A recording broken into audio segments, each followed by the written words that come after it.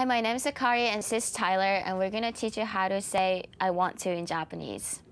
Right, so I often want to go to Starbucks. Yes, of course. So how would you say I want to go to Starbucks?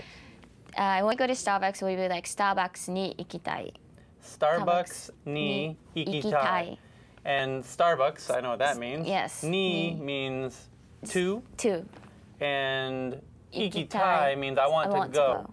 So it's kind of interesting to, you have to conjugate iku, which is to go, to match with tai. So if you want to put tai with the verb, you have to conjugate the verb. So this is really interesting because in English, you don't conjugate a verb to say I want it. You put I want at the front. But in Japanese, you literally change the verb to be I want that action. Yep. So I want to go, you said is ikitai.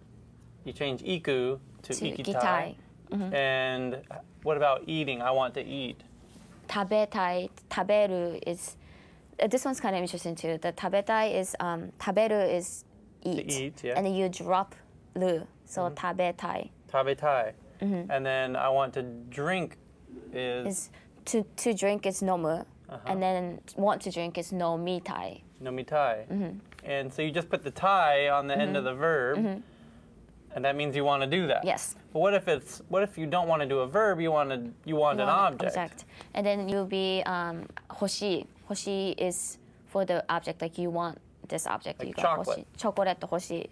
Chocolate hoshi. But what if you want to drink chocolate or eat chocolate? Eat chocolate and chocolate tabetai.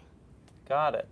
So you change the end of the verb. So chocolate hoshi, I want chocolate. Chocolate tabetai, I want to eat chocolate. Yep. So it depends on the object or verb, you use the different. The different verb ending, the tai ending. Okay. So I got to keep a listen out for the tai. It means they want something. Yep. Got it. Okay. Thank you very much. Okay. That's it for today. And if you want to learn more Japanese, you can click on any of these videos.